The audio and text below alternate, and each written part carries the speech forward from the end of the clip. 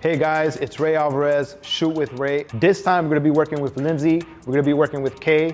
I'm gonna show you the BTS of our photo shoot. We have a few looks planned with this model. I'm gonna be shooting with my Sony a7R5. So I'm not sure if you guys already knew this, but I used to shoot Nikon, and I did transition to Sony before I started recording YouTube videos. In today's video, I'm gonna be showing you and explaining why I love the Sony more than I loved my whole Nikon system. I'm gonna be explaining to you the details in what my boy Kevin calls the Bible, which is the menu. Before we get into this video, I definitely want you guys to subscribe to my channel if you already haven't. I just want to tell you that every single time you watch my videos or subscribe and leave me comments, like them, it helps me make more videos for you so that way you can learn more and also I can grow more. Subscribe to this channel, click the button below. Do it now. There you go. All right, now that you subscribe, let's get into this video. So I made the switch not so long ago from Nikon to Sony. I have to admit, I'm on cloud 9. This camera system has treated me so good, and I'm happy with my purchase of the Sony a7R5 and the G Master lenses on my lineup. Here's a little bit of background. For the last 7 years, I've been loyal to the Nikon system. I went from DSLR to mirrorless, and I must say that in a studio setting, the Nikon bodies perform. However, being in the wedding industry, I feel that Nikons lack, especially in the focus features. The Sony eye autofocus, or AF, runs circles around the Nikon's version of it. The eye detection autofocus feature on the Nikons is super slow, never accurate. I mean, with the Nikon, it would grab focus on random items. The Sony IAF was one of the features that I really loved and had me on switching over the whole system. Take a look at this video. I was at a wedding and I was working on the dance floor. I am one-handling this camera. I'm simply moving it around, focusing, and the Sony is blowing me away with how it's finding, tracking, and nailing focus on the eyes. It even detects the eyes behind sunglasses. Wow. Time out. Did you subscribe yet? Hit the button. All right. Sony is also known for its amazing video capabilities. I don't even have to brag about it. We all know this. Now let's talk about the ergonomics. I'm a small guy. I have small hands. And this camera fits perfectly in my hands.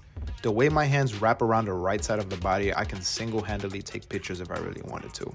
But I'm not gonna do that. Although many other camera brands and models have this feature, I love how seamless and simple it is to send photos to your phone or device using the Bluetooth and Wi-Fi capabilities. In this clip, I'm using Sony Imaging Edge, which is the app that I downloaded on my device to tether to the camera and review photos with Lindsey. If you've seen any of my videos before, you know I'm big on communication and making sure that we're all on the same page within the creative process. My goal is to make sure whoever's in front of my camera is not only enjoying the experience, but that I provide them with the imagery that they envision. So I quote unquote live proof with my subject or my client. Another one of the issues I faced a lot while I owned Nikon was the terrible noise.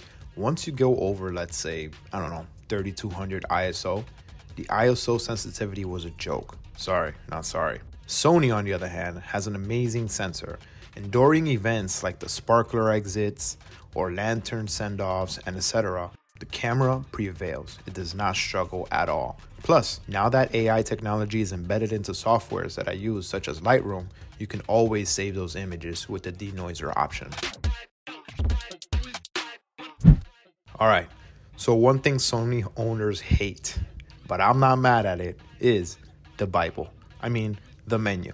Kevin always calls it the Bible because it's just full of pages and sections, and he says it's super long. I feel the menu is better than the Nikon menu as it is more organized to a degree. The cool thing is you can even customize the menu and only have the common settings and functions that you usually change on that custom menu. Speaking of customization, converting over wasn't too difficult for me because of the customization options for all of the buttons on the camera body, which made it easier to set them similar to the layout that I was used to with Nikon.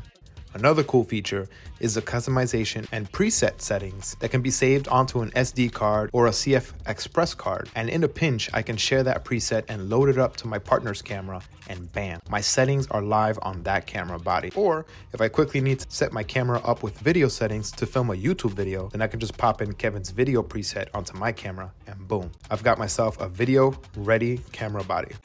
Look, I'm not trying to shit on Nikon at all. I love Nikon and the gear has taken me to where I am today, but it was truly time for a switch. I played with the Z9, but I wanted to own my own Z9 body. The Z9 was almost $4,000. The question was, do I invest on new Z lenses or do I start all over with a new brand and just go beyond? And that's why I switched from Nikon to Sony. All right, guys, I'm gonna introduce the model Lindsey, which you can follow on Instagram right below. High five. Yeah. All right, I'm off this.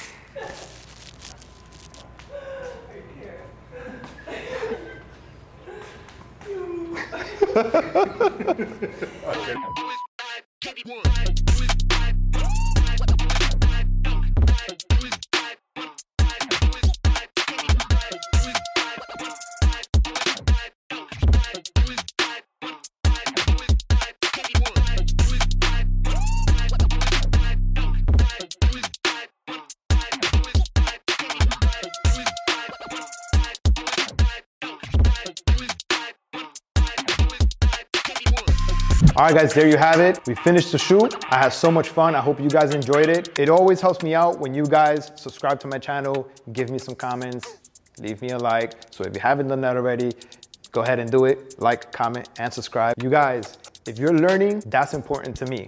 So go ahead, take the knowledge that I'm showing you guys, put it into real practice out there, and I can't wait to see you in the next one. Thanks for watching.